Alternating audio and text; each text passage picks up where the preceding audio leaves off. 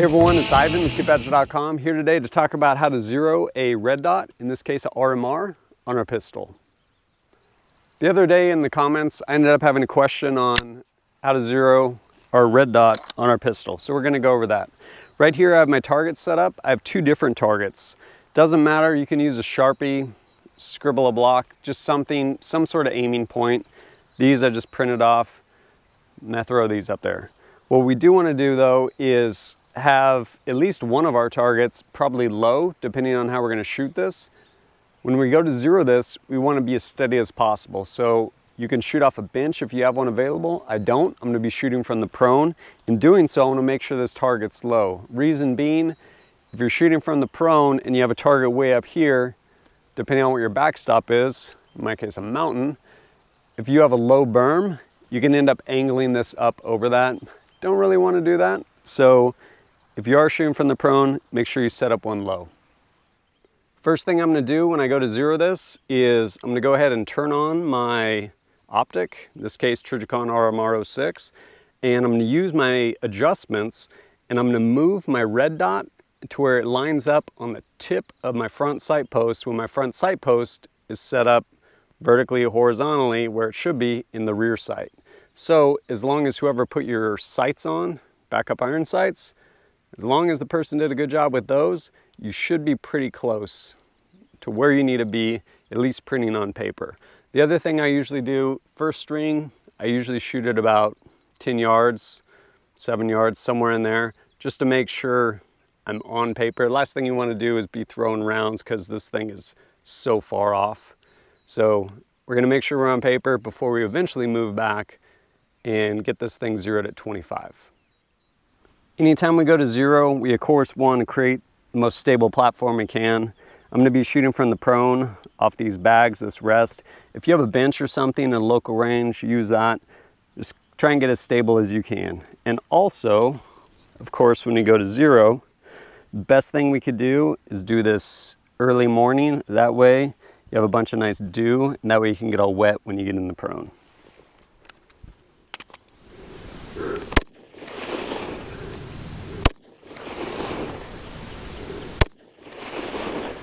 All right, so we're looking at this. My group's over here. Got these three little guys right here. Probably should have slowed down, but I didn't. This was zeroed. I just cranked some windage on it, so I'm not like, oh yeah, look it, it's magically zeroed. Your front sight's gonna get you pretty close. I just shoved my zero off a little bit. So it being over here, I need to come to the right. Remember I mentioned making your dots small, not really bright? Allows you to refine your aiming point. What that allowed me to do, because you're looking at this and you're like, oh, maybe it comes down a tiny bit. But I was actually aiming pretty much right up here. This was my point of aim, just because it was easier to hold a point of aim right there, as opposed to try and float my dot in the middle of this circle right here. So figure out where you need to go, and then depending on your optic, go ahead and crank that adjustment.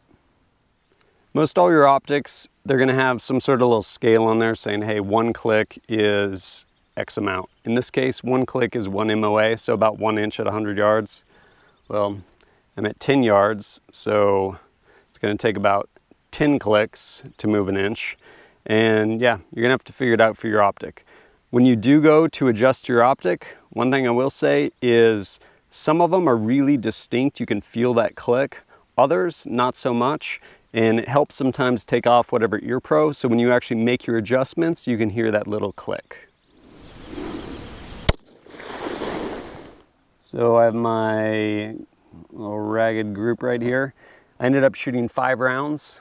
One, I was like, pretty sure that's a flyer. So I ended up continuing, shot 4 more. And center of my group's right about here. My point of aim was pretty much right here at the top of this circle because of how small the dot is. Again, reduced it down in brightness so I could refine that. So it looks like I'm a little bit high. I'm not gonna bother adjusting it here. I'm gonna go ahead and move back to the 25 and I'll shoot there and see what I get. All right, so I got my rounds. I got 1, 2, 3, 4. That was just wind. Actually, I don't even have a good excuse for that. I don't know what the hell I did. But I did get this good group of 3 right here from the 25. And so when I look at that, be honest with you, all-encompassing you, i.e. my ability as a shooter, my pistol, this being a bone stock Glock, stock trigger, stock barrel, ammo you're using, actually pretty good ammo. It's the ASIM Precision Training Ammo, 147 grain 9mm. And yeah, I look at that and I'm like, that's good to go. Totally happy with that. Conversely, if your ability level, as well as your pistol and ammo, match barrel, all these things, and you end up with this little clover leaf right here, well, you actually have a lot of adjusting to do. And you can go ahead and fine tune that to where it completely matches up with your point of aim. For me, my ability, everything else, taken into account, this right here, good to go, my pistol's zeroed. Couple things we can do now that we have this zeroed. One, we can go back and shoot at different yard lines. 3, 5, 7, 10, 15, 25, 500, however far you want to go back, and see if there's any shift between your point of aim, point of impact.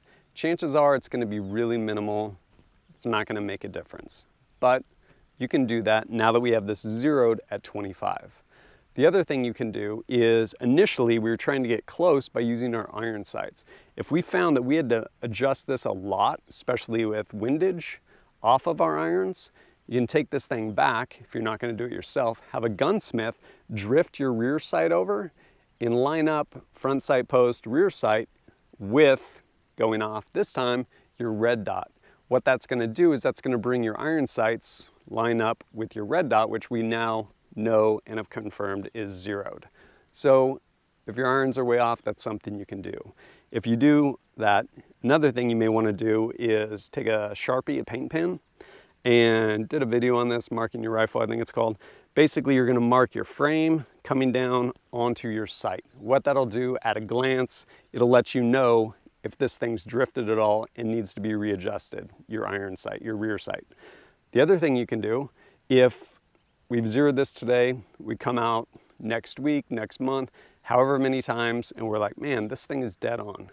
Zero's not shifting on us at all for whatever reason. If you're using different iPro, something like that, iPro can play a big difference in setting your zero. If at that point, we're like, hey, this thing's solid, we're golden, you can go ahead and do the same thing. I usually use a yellow Sharpie paint pen, and you just make a line across the adjustment portion of your windage and elevation, as well as the actual housing body. That way, if that line is off at all, at a glance, you can see if your zero's shifted. Keep in mind, you only want to do that once you establish and you know that your zero is really good. Hopefully this has helped. As always, thanks for joining us at kitbadger.com. Look forward to seeing you.